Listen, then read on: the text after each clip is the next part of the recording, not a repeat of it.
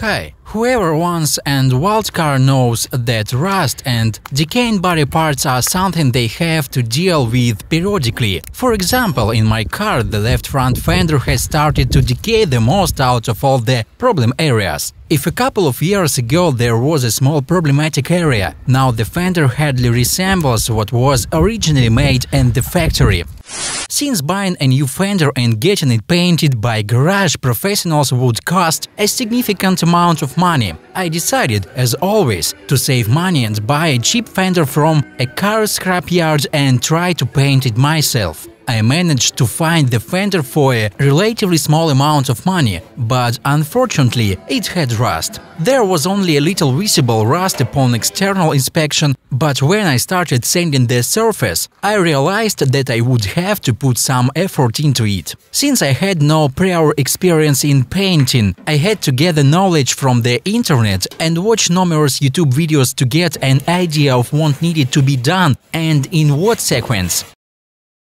I divided the entire process into stages and started with washing the fender to remove dirt, oil stains and make it easier to work with the part. I washed the part, dried it and removed all attached elements to clean and paint those areas as well. Next, I carefully examined the problematic areas of the fender, which were naturally the edges and the bottom were the fender attached to the pillar and seal. Then, I took 80 grit sandpaper and gradually removed the old paint, clear coat, putty and rust. There was only a little rust on the front side and I was able to quickly remove it with an orbital sander. However, the inside of the fender was harder to work on, so I had to use more manual methods there. I also made sure to remove rust from the lower parts of the component as much as possible. Preparation is the foundation of the entire work, so it was important to minimize the presence of rust. I made a small sandblasting device with the flexible hose to reach the backside of the edge. I managed to remove most of the rust particles, but manual methods were still more effective in some cases. To take off the remaining rust, I decided to use a rust converter. I bought a product that didn't require rinsing after application and thoroughly treated all the problem areas. I let the rust converter work and dry for a whole day. Then, I took 180 grit sandpaper and sanded the fender to further improve the areas with rust and also to sand off the old paint and clear coat. However, I made a mistake here by assuming that the primer would cover everything, but I should have sanded more to avoid contouring with the old clear coat. I then used the rust converter again to treat and remaining rust. Once the converter had dried, I sanded the part with 240 grit sandpaper, cleaned it and applied epoxy primer to both sides. For the epoxy primer I used a two-component product.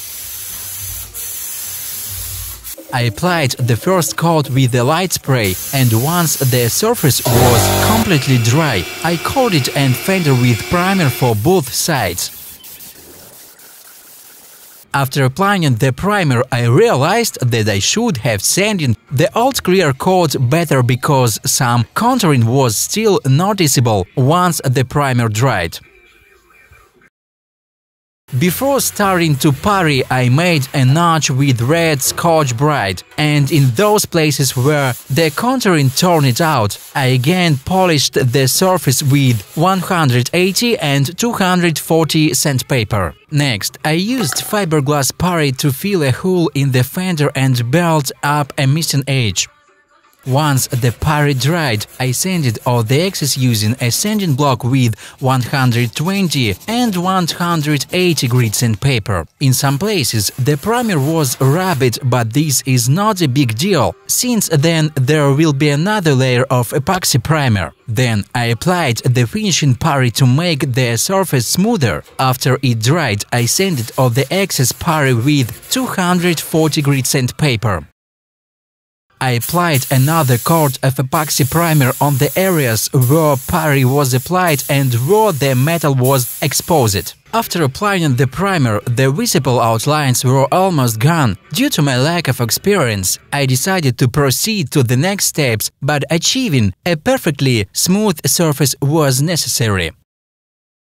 Before the primer, I necessarily passed the fender with red Scotch-Brite, then blew off the dust and degreased the surface. I mixed black primer with the hardener and applied the first coat with the light spray. After 10 minutes, I applied a second coat of primer. Once the surface became matte, I applied another layer of primer. After waiting for the front side to dry, I repeated the same process on the back side of the fender.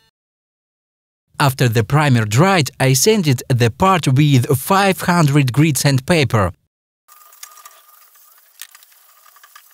Then removed the dust and degreased the surface. One mistake to note is the lack of primer on the edges of the fender. Before applying the paint, I cleaned the surface from dust particles using a tacked cloth. Then I applied the first coat of paint with a light spray.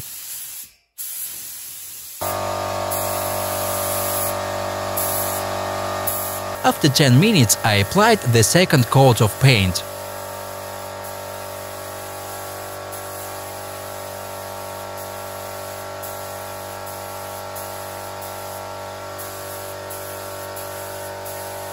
Once it became matte, I applied another layer of paint.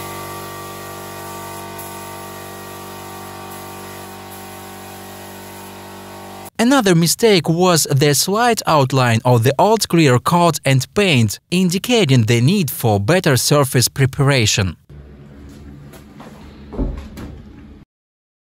Next, I dilute the varnish and make the first layer with a small spray.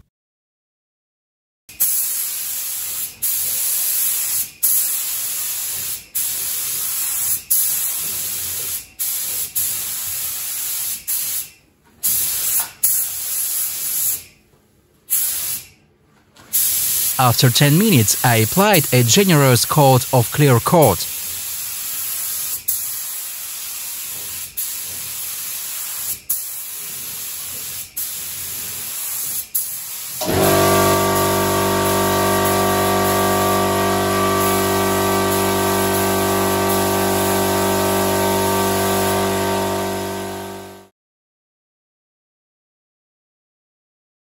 After 24 hours, the base coat and clear coat were dry, allowing me to install the fender on the car and evaluate the color match. The new fender has been installed, but I can see that I still need to do some polishing to make the clear coat resemble a mirror and eliminate any imperfections. Overall, I'm satisfied with the result and hope to achieve an even better outcome next time. See you soon in new videos.